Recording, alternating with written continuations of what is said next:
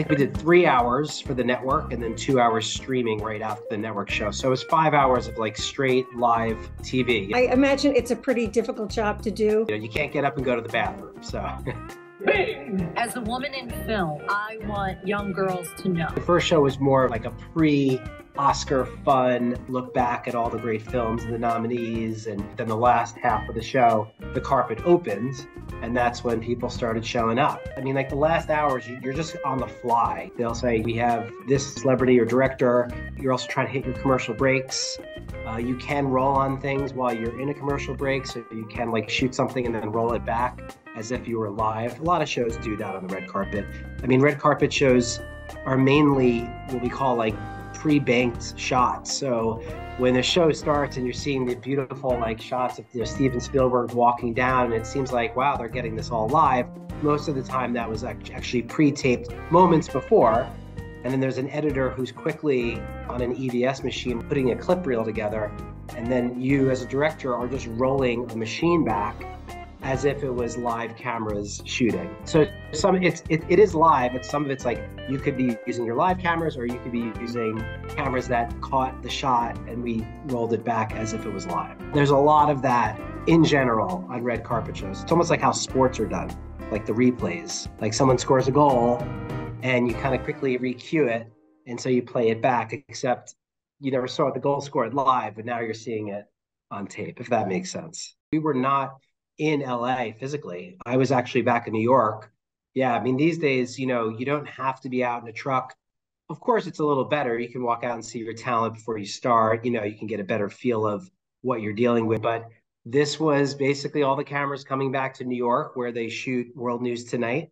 And we were in a control room in New York, but our producers were on the ground. So, our producers and our tech crew were there, and you would talk to them from there. But I was physically in New York, so that was interesting. So how do you decide in the moment what you're going to do? I mean, how much input do you have on, okay, it's commercial, now we're coming back, what should we come in on? Like, do you make that decision? Yeah. As the director, especially with good producers, they'll allow you to come in any way you want, like show beauty shots, show exteriors, show people at the step and repeat. So that's just all you and your camera folks getting you in and out of break. What the producers mainly are doing is they're just lining up those, what are we going to first? Who's our first interview? Who do we have next? There's bookers on the red carpet that are physically maybe pre-book them and talk to their agents and managers. Others, it's literally like, just grab them. Like just tell your host to grab somebody. So it's it's like the Wild West with the red carpet or the champagne carpet. Oh my God. Were there any moments where like you expected something to happen, like you thought a celebrity was going to come over and then all of a sudden they got involved in something else, or their publicist or someone said, no, we can't do that? Or like any yeah. I mean, it happened all day. I think like you were expecting to get, certain people and then they wouldn't show up at a certain time, but it's like a red carpet. So it's so hard.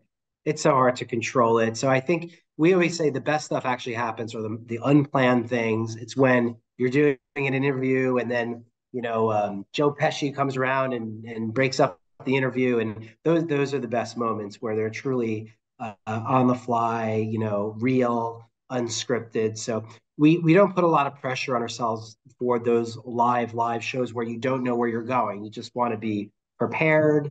You want to be ready. You have great camera people that can find great shots of people walking around. And then, great talent who really is, you become your own booker. You're just grabbing who you want, or you'll go run down to go get somebody and bring them over to your station. It's very tight on a red carpet. There's not a lot of room. You get we were an ABC show, so we got, a 10 by 10 space for our main hosts. We had one main area with one or two cameras.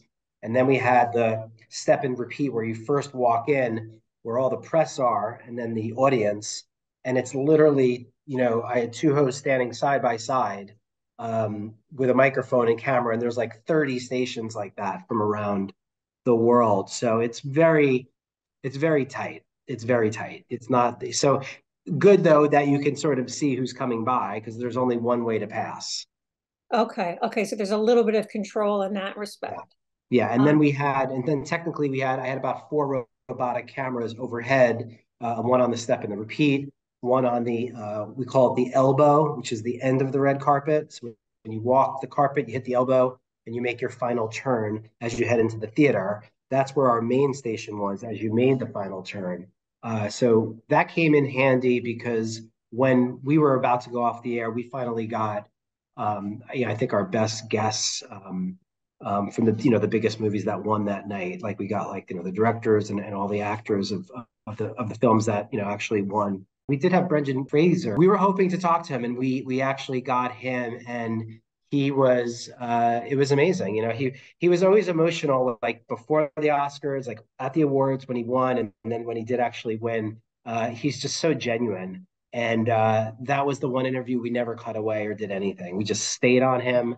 And then the camera people, when you have a good camera person, when you don't even have to tell them to, because it was one camera in this area. It's like one piece where he was getting emotional right away, and he just pushed really in tight. He even started, crying a little bit. So, if you work with people with great instincts, sometimes you just have to sit there and just watch, and you don't have to overdo it. You don't have to overcut, overdirect. But then there are times when there's a lull. You want to put some different things out there. You want to get beautiful shots and arrivals and do the best you can to keep the viewers there and keep your bosses happy with the numbers at the end of the day. Right. Is there like a different entrance or exit for bigger celebrities, or is it all kind of people? No, they all go through. Yeah. I mean, because when you arrive at the red carpet, it's covered now, the arrival area. There's like security there. Everybody that's on that red carpet is obviously not just credential, but like, I mean, they go through. It's like probably going through like the CIA. You're giving a lot of information to get on the carpet. Special credentials. You can't really leave the carpet. Even like there's only one area to go to the bathroom for people, so you don't leave the immediate area.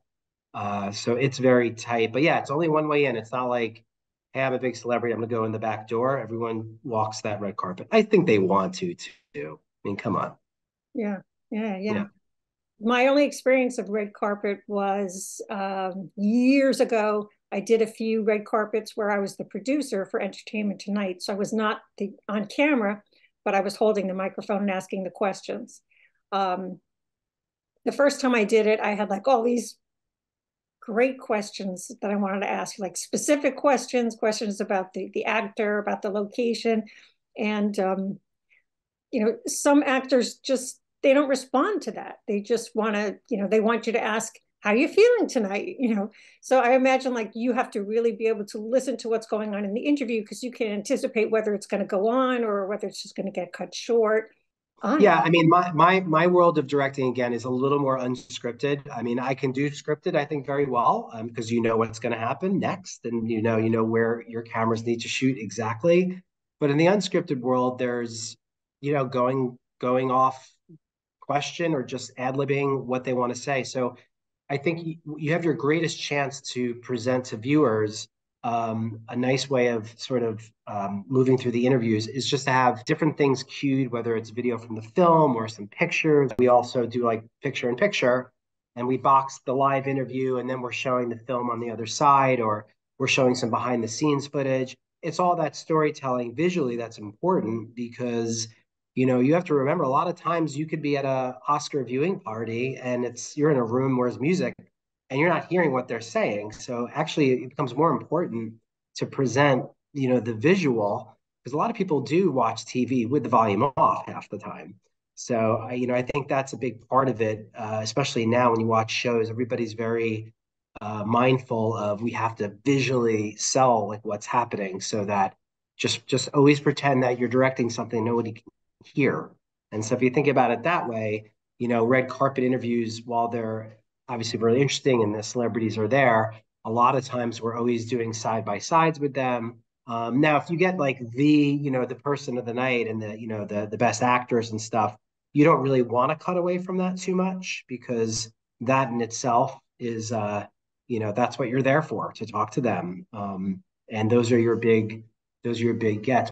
There's like always moments where you're watching and if you're tuned to it, you're like, oh yeah, this is a live show. Like you see a little bit of an elbow or, like somebody steps into a frame. I mean, do you remember any of those moments? That actually does happen a lot. Like you're coming back from break and the producers run in to go give notes and stuff, and we're counting back, and the producers are still huddled around. We're down to 5, 4, 3, and then they start scurrying away, and there's still one producer sitting there just not knowing where to go, and it looked like a mistake too, because then she realized and ran off. Where I was like, oh, just stand there, it's fine.